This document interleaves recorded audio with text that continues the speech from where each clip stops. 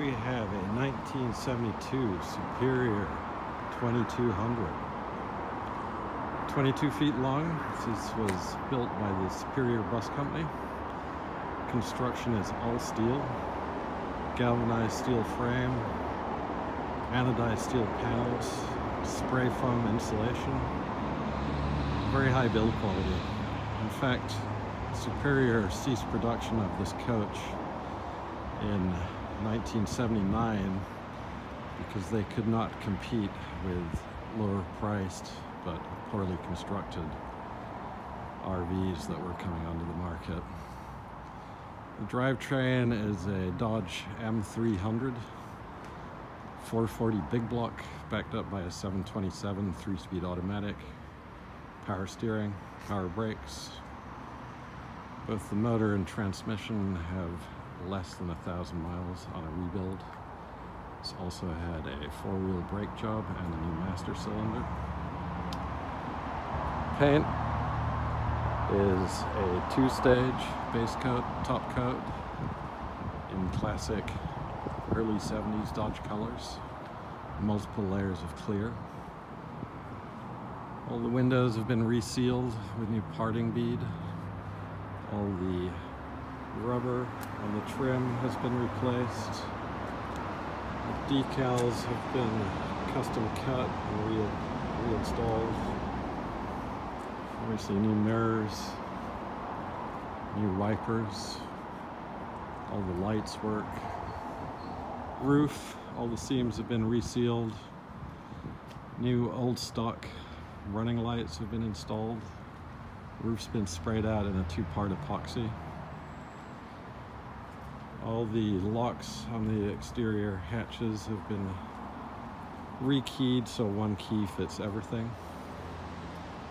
The generator is in place and works well. Moving on to the interior, in the category of remember not to piss off your wife, we have left the original bullet hole that the coach came with when we acquired it. It was actually a through and through. Take a quick look at the other side here.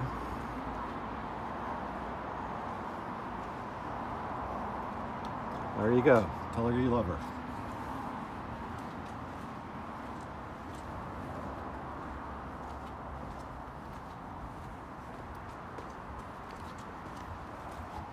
Okay, moving on to the interior.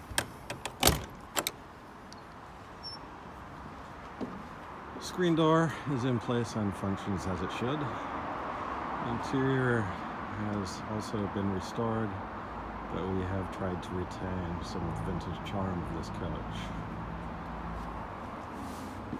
There's brand new cork floors. Do a quick 360 here, starting with the kitchen area. Driving, swivel passenger seat, dinette,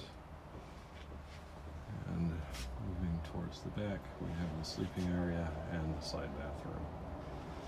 In more detail, we have a brand new range and hood, backsplash, new countertops, new dinette table.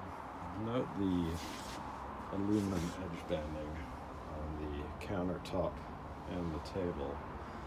Did that because we wanted to contain this original aircraft style cabinetry. It's really quite high quality. However, we have resurfaced the uppers for a more retro modern look, but we did retain all the hardware. Moving forward, note the Lucky Dice side shifter. The dash is vintage and original, with the exception of some Sunpro gauges, an attack, and a charging station. Moving towards the back of the coach, note that the walls have all been recovered in a quality upholstery fabric. We have a large fridge freezer combo. It's been serviced. It works well on gas or electric. And further back, we have the bedroom, which is currently set up as 2 twins with a removable center table. However, the table does drop down, and with the addition of big closet, a couple of other panels, this space can be turned into a queen or king size bed. Got the LED lighting throughout. The reading lights actually have USB ports for charging phones. We have a smart TV.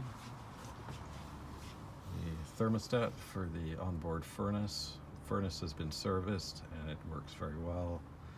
The white switch is for the brand new water heater. It works on propane or 110. And then we also have a 110 volt electric heater. If you park somewhere where you have power, you can consider some propane. Moving on to the bathroom. Bathroom has a shower with a stall, therefore not a wet bathroom. Brand new toilet, new fantastic fan. Once again, I've retained the original paneling for the vintage feel. All the plumbing is new. It's been replaced with PEX. Also has a new 12-volt pump. Last but not least, the original owner's manual and the chassis manual.